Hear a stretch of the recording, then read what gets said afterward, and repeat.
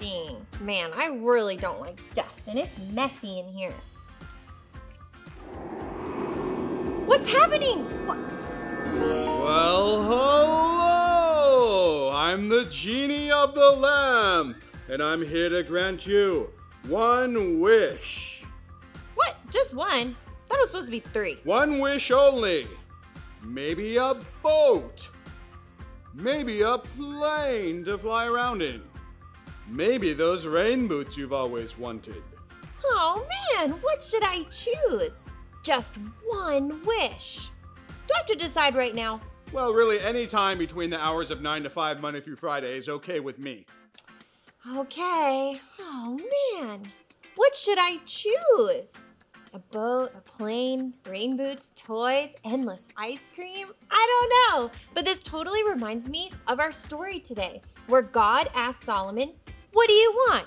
And he chose really wisely. So maybe I'll learn how to choose wisely too after we read our Bible story, play a game, make a craft, and do some worship. Which actually, we're going to start worship right now. Everybody stand up to your feet and let's get ready to praise God now.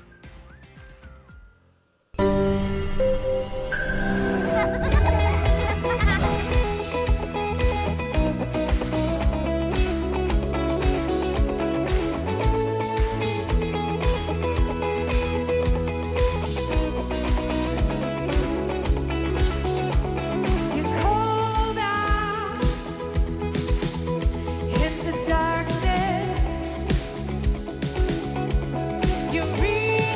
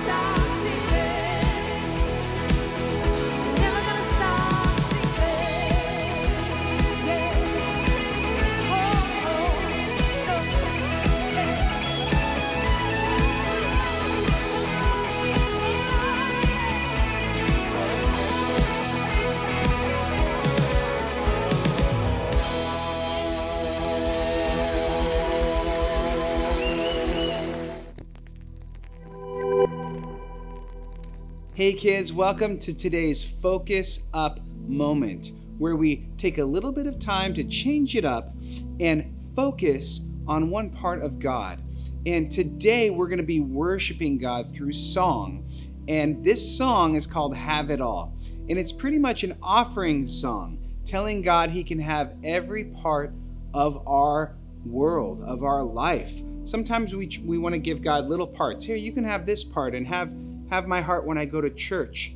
But this song is declaring to God, you can have every part of my world, everything, my friendships, my sports, my homework, and my family. I give it all to you, Lord. So let's sing this out. The words are going to be on the screen.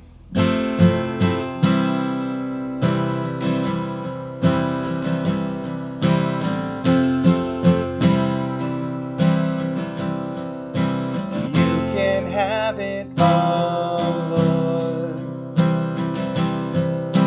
Every part of my world. So take this life and breathe on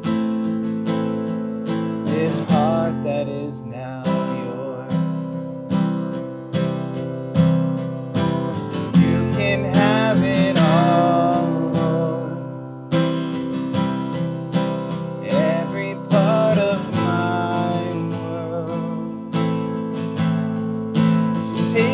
Life and breathe on this heart that is now yours. Okay, will you sing this with me? Sing, you can have it all, Lord. You can have it all, Lord. Every part of my world.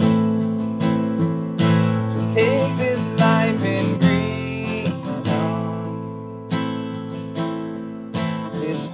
that is now yours. One more time. You can have it all, Lord. Every part of my world. So take this life and breathe on this heart that is now yours.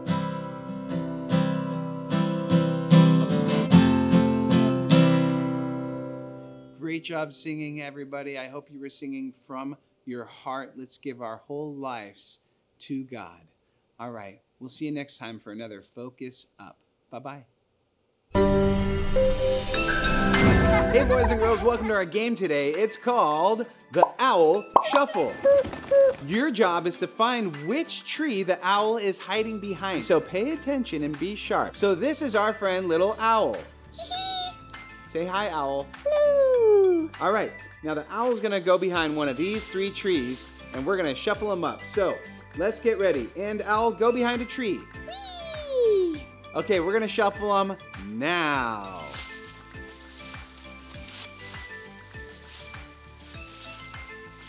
Okay, is it behind tree number 1, number 2, or number 3? The answer is tree number 3. You're sharp. Let's go back behind the tree and we're gonna shuffle them up. Ready and go.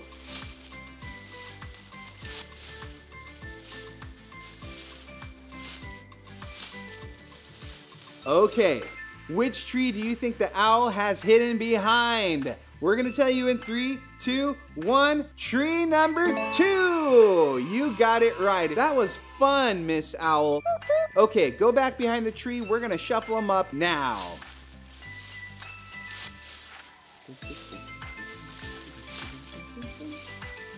Okay, which tree do you think Miss Owl is behind? In 3, 2, 1, it's tree number 3 again. Did you get that? Hey, Miss Owl, go back behind the tree. We're gonna shuffle them up again. Here we go.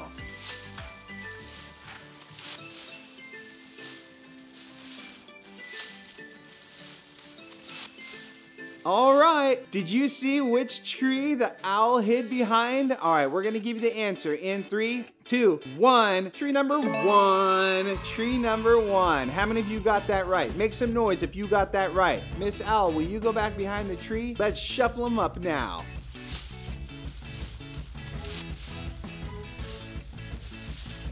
Okay, that was a hard one. The owl is hidden behind tree number 2, right in the middle. Did you get that? Great job, everybody. Okay, Miss Owl, I want you to mix the trees up really fast this time. This is the last one, so let's go now.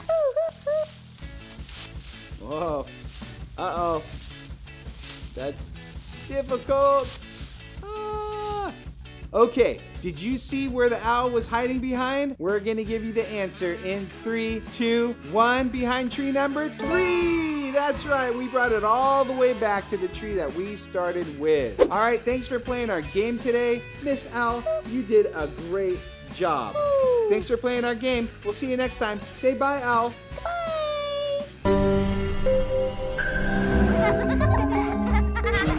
Hi, I'm Pastor Mike, and today we're gonna be unboxing the Bible, which is kind of like unwrapping a gift that you're really excited about, but it's way better because it's God's word to us. So today's word is W-I-S-D-O-M,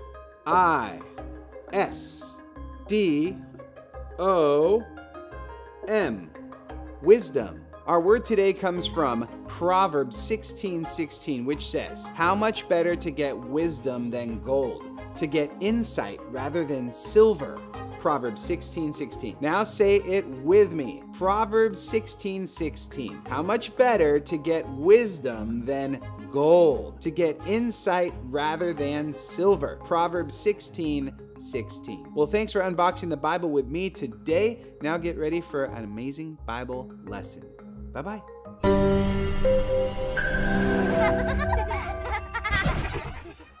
Hi, my friends. Welcome to today's Bible story. Okay, does anybody remember what king we have been talking about the last couple of weeks? Raise your hand if you remember. King David. That's right. Well, today we're going to see King David's son, Solomon, become the next king. And do you know what he was known for? He was known for being very, very smart. Well, actually, the Bible uses the word wise. Can you guys say that word with me? Wise. All right. What do you think would make me wise? Do you think it would be these awesome glasses? How about this graduation hat? No, that wouldn't make me wise. Do you know what would make me wise? Do you know what made Solomon wise? God's word. The Lord makes us wise. In our Bible story today, Solomon was asleep. Can everybody pretend to be asleep? Maybe snoring.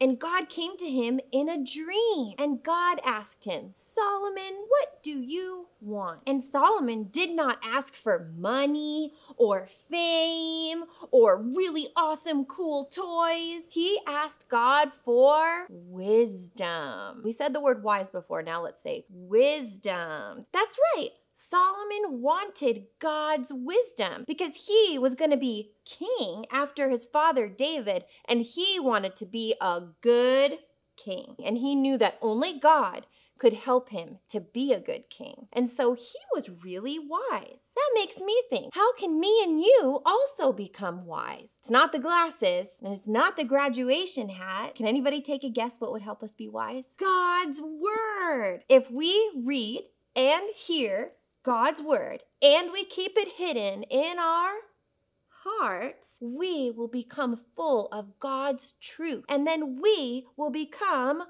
wise. That is so cool. Do you know that the Bible describes Jesus as wisdom? So when we love Jesus, we follow his commands, and we follow his example, we become wise. Whoa, that's so cool. And remember, our memory verse says, it's better to get wisdom than silver or gold. Because guess what? Money, it can go away. Even our fame, like being really popular, having lots of friends, that could go away. Having a bunch of stuff, that can go away. We all know toys break sometimes, right? The only thing that lasts forever are things that we do for God's glory, our love for him and for the people around us. So I want to read you one more Bible verse, and it's going to be in James chapter 1, verse 5. It says this: if you need wisdom, meaning if you don't know what to do or you want to be really smart and make good choices, ask our generous God. When the Bible describes God as generous, that means he is so willing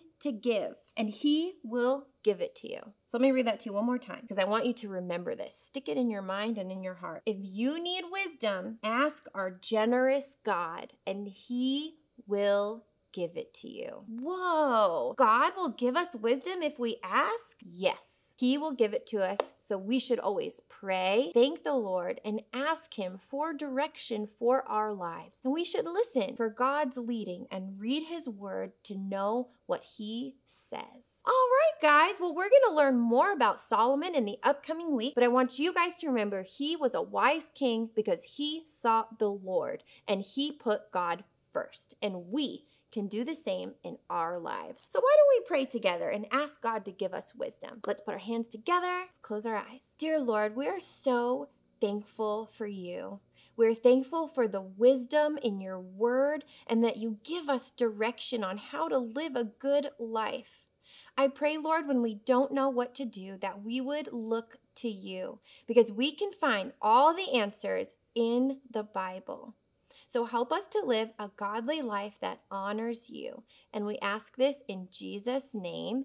Amen. Well, let's pray for wisdom every day. Let's follow God's word and be a good example to those around us. I love you guys, and I'll see you next time. Bye.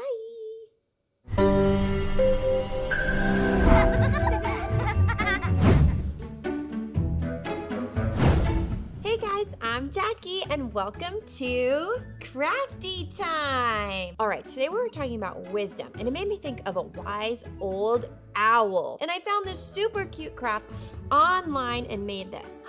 Isn't it adorable? It's a door hanger. So you can hang it on your door and that way every time you open your bedroom door, you remember to be wise by following God's word. Pretty cool, huh? Well, this only takes a few easy ingredients, items, materials that you need that you probably already have around the house. Some paper plates, just plain white paper plate. I have some paint, but if you don't have paint, you can totally use crayons, colored pencils, or markers. Paintbrushes, I have a pencil, a scissor, different color construction paper, ribbon, glue, or a hot glue gun, a stapler, and I have a cup of water. And I have paper towels, because if you're painting, it's messy, and I want to stay clean. So the first thing I'm going to do is take my cute little owl, and put them aside. And I'm going to show you how we fold our paper plate. So these are kind of flimsy, cheap paper plates. That's the best kind. We're going to fold one side to the middle to make his little wing. Fold the other side to the middle. And just make a hard crease on that. Kind of takes a lot of strength. Make a crease. And then to make his cute little head, we're going to fold part of this over just like that. All right, look at that. Cool. So I'm gonna lay down some paper towels because I'm painting and I don't wanna make a mess. You're welcome, Mom. And I'm gonna grab one more paper plate for my paint. And I'm gonna use this lighter color tan for the belly of the owl. And I'm gonna open up the owl and I'm gonna paint this little square right inside. I love painting. How about you guys? It's so relaxing. Now make sure you don't have too much paint on your paintbrush or it's gonna be gloopy, gloppy, and you're gonna have to wait forever for it to dry. We just need a thin coat of paint.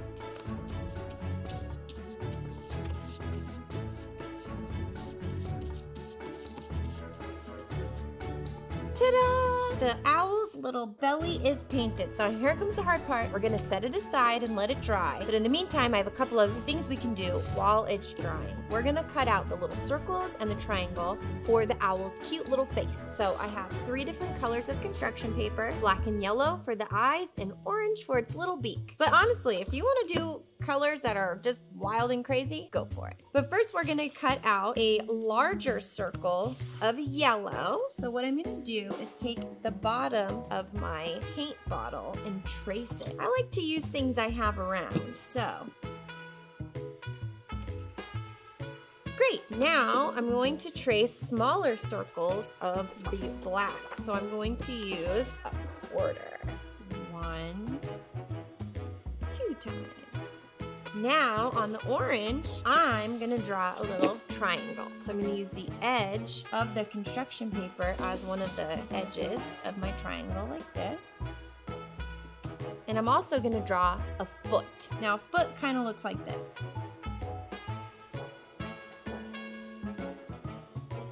I'm gonna cut out the foot and then retrace that again and cut that out. So I'm gonna do all of this and then we'll keep moving on. Okay, now that's done, I'm gonna set it aside and we're gonna do a little more painting. This has dried, so we're going to paint the head and the wings. But first we're gonna staple it closed like this. Just like that. So now I'm gonna put some darker brown paint and now I'm gonna paint the head and the wings.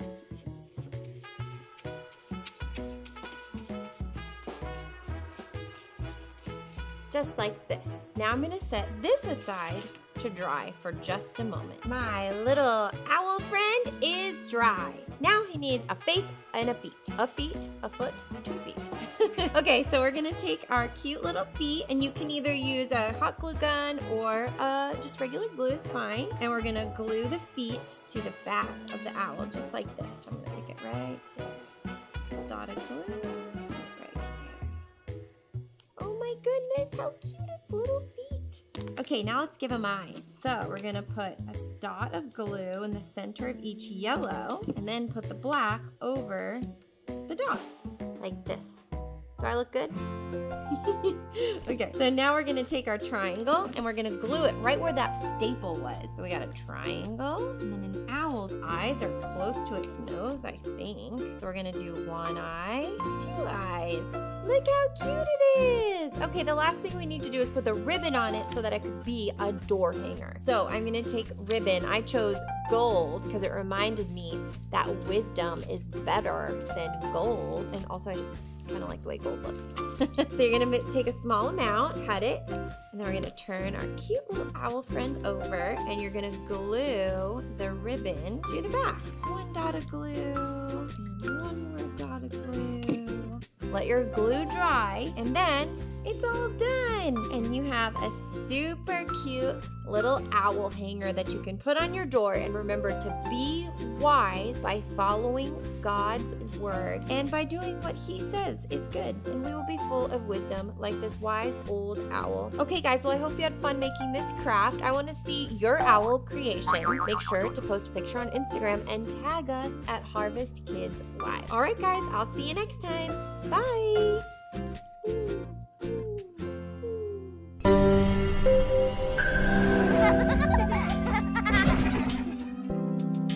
Well, Jackie, have you had time to decide what you're going to wish for?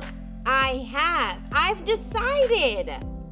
I want to be smart and wise. So my wish is to be smart and wise, just like Solomon. It seems I don't have the power to grant you the wisdom that you are asking for. But maybe I know someone who can. This should help you out. Whoa! Hey! Look, a Bible! That's right, all wisdom can be found in God's Word. Thanks, Jeannie, who came out of this weird modern-looking lamp. Well, speaking of my lamp, I would like to go back to it, so if there's nothing else you need, I'll go back to sleep now. Bye, Jeannie. Bye. Whoa, guys, that was an interesting experience, but all wisdom is found in God's Word, and that is a great thing for us to wish for. And remember, the Bible says that God gives wisdom to all who ask. So let's be asking him for some wisdom. And hey, if you want to keep watching our awesome Sunday service, you can tune in on YouTube at Harvest Kids Live. Make sure you subscribe so you get a notification every time we post something new. And you can also follow us on Instagram at Harvest Kids Live. We love you guys so much, and we want you to grow in the wisdom of God's Word. We'll see you next time. Bye. Bye.